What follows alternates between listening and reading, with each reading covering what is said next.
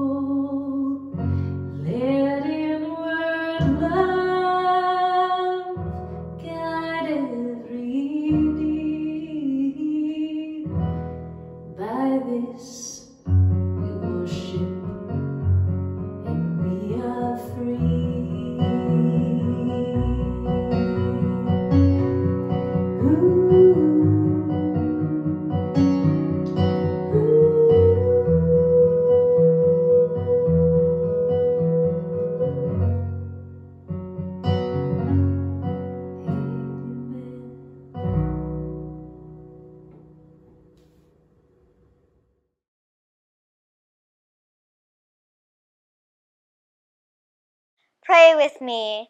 Our Father, who art in heaven, hallowed be thy name. Thy kingdom come, thy will be done, on earth as it is in heaven. Give us this day our daily bread, and forgive us our trespasses, as we forgive those who trespass against us. And lead us not into temptation, but deliver us from evil. For thine is the kingdom, and the power, and glory forever. Amen.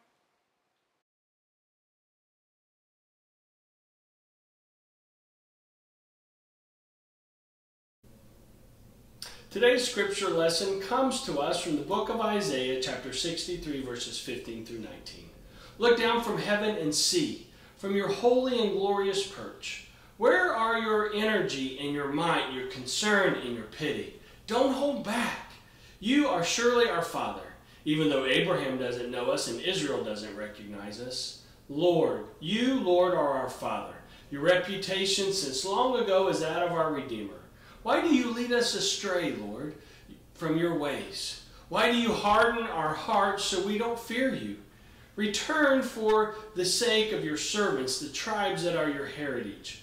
Why do the wicked bring down your holy place? Why did your enemies trample your sanctuary? For too long we have been like those you don't rule, like those not known by your name. This is the word of God for us, the children of God. Thanks be to God. This Lent we are talking about finding sanctuary again. As we are still hoping and praying that COVID-19 ends soon, and as we are all doing our jobs to quarantine, social distance, wear masks in public, and get our vaccines, we are still spending lots of time in our homes. I get how difficult it is to deal with the same routines day in and day out for almost 365 days. I understand, and I'm also dealing with COVID fatigue, but we still all need to do our parts to stop the spread of the coronavirus. As we are all doing our part, still, a year later, we need this sermon series and this emphasis on finding sanctuary again. Here at Pleasant Grove UMC, we are still doing online worship, at least until April. So we are not only experiencing COVID fatigue, we are also lonesome for worship in our church. With everything going on, we must be cultivating and creating spaces in our everyday life for finding a place in our homes where God can dwell with us. The last 2 Sundays we focused on how God wanted the Israelites to build a sanctuary where everyone would see and know that there is a place in the middle of God's people where the presence of God would dwell, a sanctuary. Then we turned to the New Testament to see how through the death and resurrection of Jesus Christ, the full presence of God could make sanctuary in us. God, if invited, could dwell inside of us. We do not need any physical building to encounter the full presence of God. We can meet God in our living room, bedrooms, garages, at work, at school, anywhere we go. God can be with us through what Jesus did on the cross. So during this time of this worldwide pandemic, which is still raging, we must all continue to do our parts to end it. We also need to find our sanctuaries every day. So today, after we have looked at what God wants, God's dwelling place in the midst of God's people, and how God's full presence can now dwell inside each of us through Jesus, we make a little shift. In our scripture from the book of Isaiah today, we see God's people praying for God to deliver them and redeem the sanctuary they have lost. Isaiah prays for God to look down from the heavens and bless them with the compassion, mercy, and might that seems so far away. The prophet Isaiah is considered one of the greatest, or the prince of the prophets in the Old Testament. And his name literally means the Lord saves. The Lord's ability for divine deliverance and redemption is literally Isaiah's namesake. But Isaiah writes the verses of the book of Isaiah during a very uncertain period in Isaiah's history. We have been talking about how to find sanctuary again, and today we'll talk about how we lost it. The people of Israel have been living in the land of Canaan for over 1,000 years, but still generations removed from their God. Now, 2 major things were happening in the spiritual landscape of the Israelites during these times. The first thing was that the people of God were corrupting their faith by adding other gods to their worship. Some totally forgot about God, Yahweh, and some considered other gods on par with Yahweh. This meant that lots of Israelites were putting their hope and trust not in God, but in false promises and hopes. The other thing going on was that through Israelites' prosperous years, they had a high level of comfortability. Because they were comfortable where they were and prosperous, they forgot all about the people God chooses to identify with the most, which are the poor, the outcasts, widows, orphans, and immigrants. They socially trampled these people's what we would call rights to keep their own high quality of livelihood. These 2 things and some others are what led to Israel's spiritual degradation. In addition to their spiritual decline, politically they are challenged by neighboring nations and warily watching the expansion of the Assyrian Empire coming closer to their doorstep. This is not Israel's golden age. In 721, Assyria conquers Israel, and 20 years later, in 701, the southern kingdom of Judah. The later chapters of Isaiah, which we read from today, also address Jews who are in exile following Babylon's conquest of Jerusalem in 586. This is where our scripture, which is entitled A Prayer of Divine Deliverance, lives, in the tension between what is and what could be. In our scripture today, God is the Holy One of Israel, who has punished his rebellious people. Isaiah has plenty of choice words to describe his country people throughout the book of Isaiah. That they are blind and deaf to God, They are a vineyard that will be trampled, that they are a people devoid of justice and righteousness. In verse 16, Isaiah writes, God, you are surely our Father, even though Abraham doesn't know us and Israel couldn't recognize us. Some biblical scholars believe this is Isaiah's confession that people have become so degenerate that if Abraham and Jacob were to return from the dead, they would not know them, the current people of Israel, to be their seed and offspring. Yet Isaiah knows the Lord saves, that God will have compassion on his people and will deliver them from political and spiritual loss. In verse 17, Isaiah pleads, God, return for our sake. Isaiah longs for God to return and dwell among God's people. Isaiah foresees their sanctuary will be lost, and his prophecies become lived realities when Israel's first temple is destroyed by Nebuchadnezzar in 586 BCE, the second by the Roman Empire in 770 years after Jesus' birth. We all know 2020 was a tough year. We could easily ask God, God, where is your concern and your pity?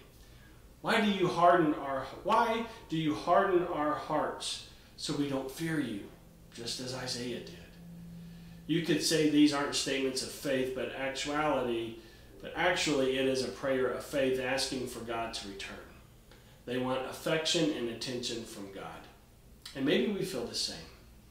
We may be the people who know we have wandered from worship, lost touch with our spiritual home, walked away from sanctuaries for easier comforts. Even taking 5 minutes a day to practice your faith may seem like too much. But if we long for God's compassion, mercy, and might, we have show up too. We have been talking about how to find sanctuary again. And we as a church want to find our way to return to God this Lent, to be more in tune with God's affection and attention. Lent is a season of the church which invites us to try a different rhythm so we can find our sanctuary again. May we this day, this third Sunday in Lent, not give up on pursuing God, but allow God to dwell with us, to become our sanctuary, and renew that compassion and strength and desire for the full presence of God this day and every day. In the name of the Father, Son, and Holy Spirit. Amen.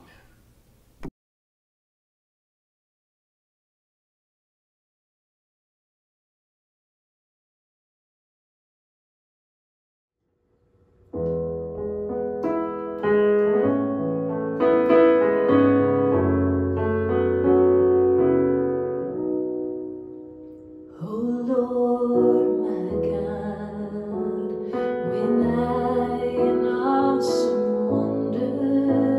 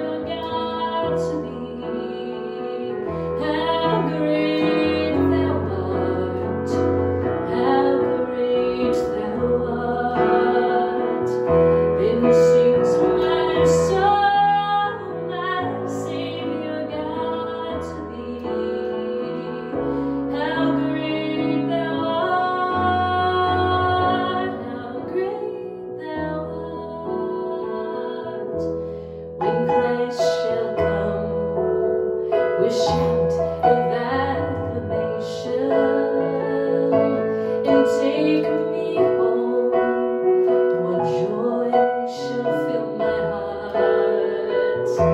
Then I shall bow in humble adoration,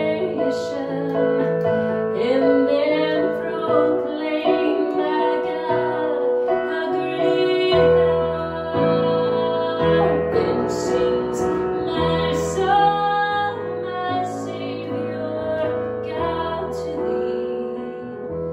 How great thou art, how great thou art. Then sings my soul, my Savior, unto thee. How great thou art,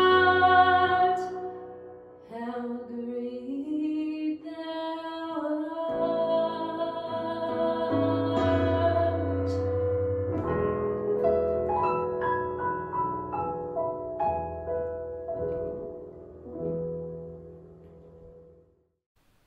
Thank you for joining us today at Pleasant Grove United Methodist Church, the little church with the big heart.